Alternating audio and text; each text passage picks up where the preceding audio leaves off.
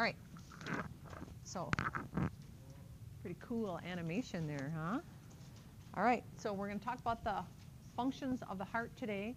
The heart is a muscular pump. That's its job. Its job is to pump the blood to the tissues or to the lungs to get oxygen, and then comes back to the heart, and then the heart pumps it to the tissues, that freshly oxygenated blood. So it's a muscular pump. And it's a side-by-side pump, because the right side of the heart, if you look at some of your worksheets that you had to work on, the right side of the heart pumps blood to the lungs, and the left side of the heart pumps blood to the body. So the right side of the heart has deoxygenated blood, not yet gone to the lungs, so it's used up blood from the body going to the lungs. And then the left side of the heart has oxygenated blood that it's going to pump to the body, and that blood came from the lungs. So it's a side-by-side muscular pump. So if we think about general functions of the heart, let me look at it as an organ. So it generates a pressure. So blood pressure is based on how well your heart is functioning. If your heart doesn't have a very strong force of contraction, your blood pressure will be lower. If your vessels are narrow, blood pressure will be higher, meaning the heart has to work harder to pump blood through those narrow vessels. And what will narrow our blood vessels? What main product in our food? Cholesterol. Yes, saturated fats cause cholesterol deposits on the inside of our blood vessels over time. And that process can start in the teens. So people think that just because they're a teenager and they're active and they're young in their 20s, they can eat all this, high saturated fat foods like chips and donuts and muffins and pizza and burgers and fries. But that builds up over time. So we start to see fatty streaks on the vessels in people that are in their 20s and 30s. And it also depends on how well your liver produces HDL, which is kind of the cleanup chemical that cleans up the cholesterol out of your vessels. So some of that is genetic as well, because we find people that are very good eaters, good exercisers, and have high cholesterol levels just because their liver doesn't produce very much HDL. So you want a high HDL level and a low LDL, which is the bad cholesterol that contributes to fatty streaks and narrow vessels and eventually clots, leading to heart attack and stroke. So generating that pressure, routing the blood. So we talked about how the right side of the heart pumps to the lungs, the left side of the heart pumps to the system. We call it the systemic circulation, which is the body tissues. And ensuring a one-way flow, and the number one structure that ensures that blood doesn't go backwards through the heart are the heart valves. So very, very important you understand. Heart valves, one-way flow. Highlight those terms. And then regulating blood supply. Depending if we're exercising, the heart's going to beat faster and stronger to feed those exercising tissues. If we're sleeping or resting, watching television, the heart rate will be slower, force of contraction much lesser, because the demands of the tissues are not as high. If we look at where the heart is located, it's in the center of the chest. So when we do bypass surgery, we cut right down the center of the sternum, we separate the ribs, and we go in after the heart. It's in the mediastinum, specifically in the pericardial cavity. But if you look at it, it's a little bit tilted to the left. The apex is more to the left of the midline. So that's the part that beats up against the chest wall. So that's to the left of the midline. That's why we tend to put our hands over the left side of our heart, right, when we're saying the Pledge of Allegiance or whatever. That's because it's a little bit more oriented to the left side of the heart than in the middle or the right. But it's in the center of the chest, and it's about the size of an adult fist in terms of size. So looking at layers around the heart, we talked about these in the lab, so we're not going to go into a lot of detail, just that the parietal pericardium is on the outside. It attaches the heart to the cavity around it, to the body cavity. And then there's the visceral pericardium, which lies right directly on the heart. And then there's a space in between there called the pericardial cavity, which is filled with fluid. So every time your heart contracts and fills with blood back and forth, it's getting bigger and smaller. That doesn't hurt because there's a nice fluid in there and it doesn't rub up against the body wall. Unless you have pericarditis, which is an inflammation of these membranes, which can be caused by just the common cold. Just a simple virus can invade that pericardial tissue and cause inflammation, and then it hurts when a person takes a deep breath, when they lie in a certain position. The pressure on those pericardial membranes can cause discomfort. I had this last fall. I was refinishing a basement with my husband, and we were working, working here during the day and working there until midnight, drywalling, taping, and mudding. Got myself probably exhausted without realizing it, and I noticed every time I bent over, my chest would hurt. Or if I laid in bed, if I laid on my left side, my chest would hurt. And I thought, what is that?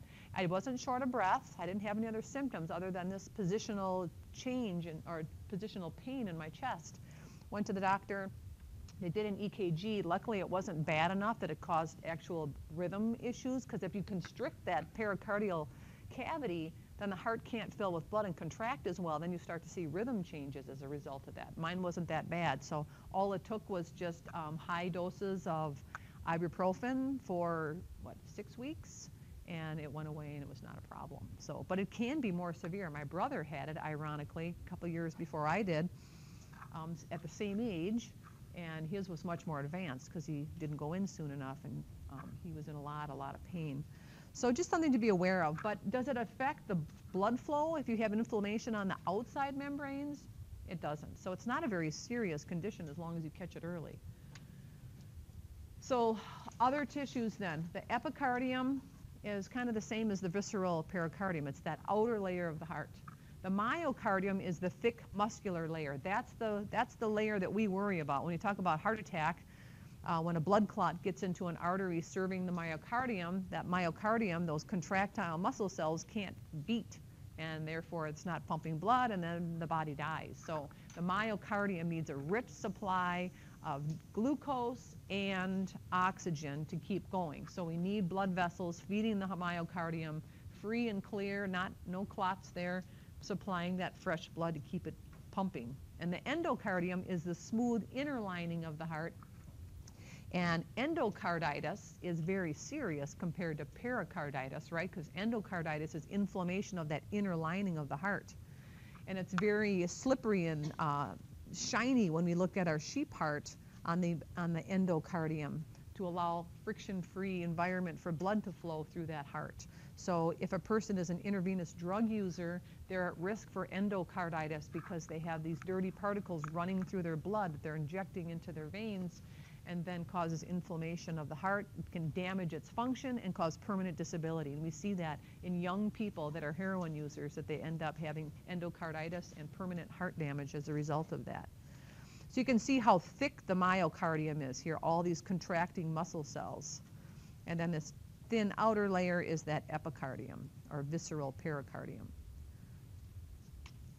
So looking at external anatomy, we talked about this in lab. I'm not going to talk about that too much more here. Just remember the left ventricle is here, and then it's divided by this interventricular septum into the right ventricle on this side, and then we have the two atria on top. So looking at the circulation over the surface of the heart, this is key because you've got to keep this heart muscle alive. So the coronary arteries supply blood to the outside of the heart. Where do those arteries start? I can see the base of the left and right coronary artery kind of shaded out here. Where do they start? Where's our freshest blood? At the base of the aorta. Yep, that's where those vessels start. At the base of the aorta, then they supply fresh blood over the surface of the heart to keep that myocardium functioning. And then when that blood is all used up from those heart muscle cells, it returns back to the heart through the cardiac veins and this collecting vessel here called the coronary sinus. And the coronary sinus leads to where? What is the receiving chamber of the heart for used blood, deoxygenated blood? Which side? Which side has the blue? You'd had that in your worksheet. The right atrium, yep. So the coronary sinus leads to the right atrium, and it's going to bring that used up blood back to the heart to send it back to the lungs and start that whole circulation over again. So when a person has bypass surgery, we're looking at these vessels, seeing which ones are so narrowed, so clogged with plaque that we have to go around them. We have to go get another vessel from somewhere else in the body and bypass that clogged artery. So we see it very commonly, this vessel right here, that we have to go around that clotted area with a new vessel. Just like in the interstate system, we have bypass ramps, right, to go from one interstate to another. Yes? Exactly, yep. So if you have triple bypass, they had to do 3 bypasses around vessels. Yep, yep. Quadruple bypass, yep, good question. So here are the valves that we talked about in lab. I'm not going to hold you accountable for anatomy in lecture, but know the function, right? It's to prevent the blood from flowing backwards in the heart. So the AV valves are called, the right AV valve is tricuspid, mitral is the left AV. They prevent backward flow from, because the atria receive the blood, right? Then it goes to the ventricles through those AV valves. So when the ventricles contract, the AV valves shut and prevent that blood from going back to the atria. We don't want backward flow. We want forward flow through the heart. So here's a nice animation of the valves. Don't you do that to me now. No.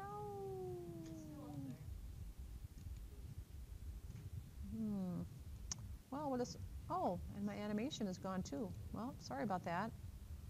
We're just going to pause here for a minute.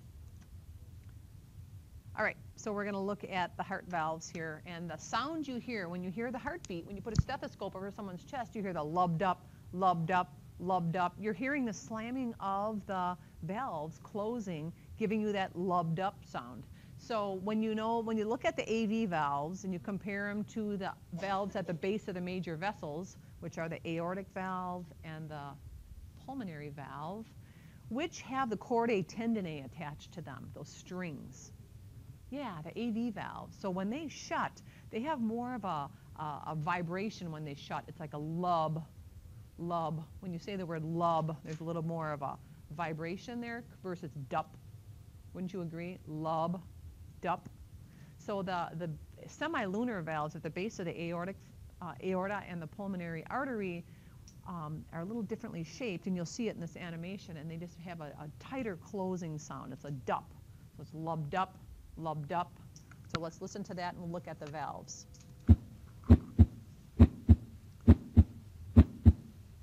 Left AV valve. Go back just a little bit here. Maybe not.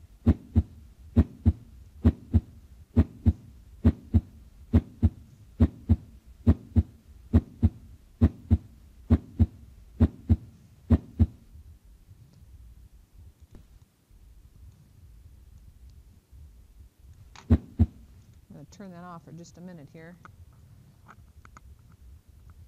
So here is your left AV valve. Here's the aortic valve at the top of the, so this is all the left ventricle here, right?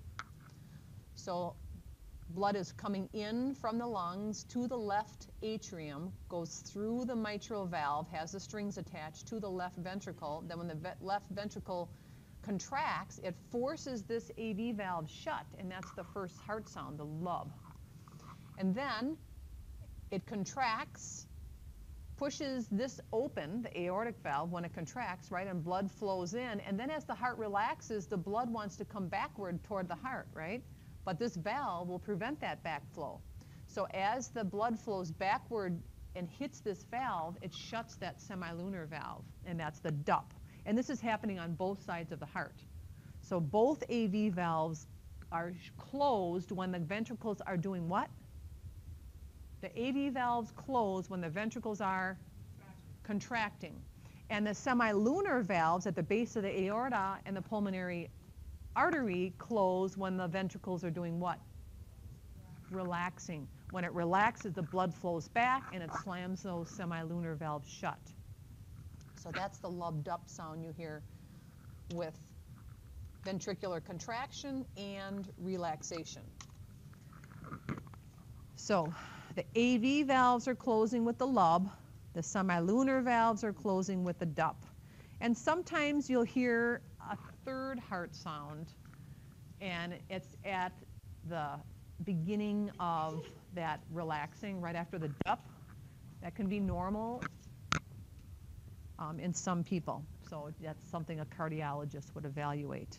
But anytime we hear extra sounds, like when I listen to a heart of someone who has an artificial valve, it's, you know, they're not quite the same material, so they sound differently. So when I hear it, it sounds like a whoosh sound. It sounds like a whoom boom, whoom boom, whoom boom. That's a mechanical valve sound. or other times you'll hear a swishing sound, and that's a murmur. So if you've ever been told you have a heart murmur or someone else has a heart murmur, it just means that that valve isn't closing completely, whether it's the semilunar valves at the base of the aorta or pulmonary artery, or it's the AV valves. One of them is, and they'll diagnose it based on where they put their stethoscope. It just means the blood flow is going backwards. You have a little bit of backflow. That valve is not closing completely.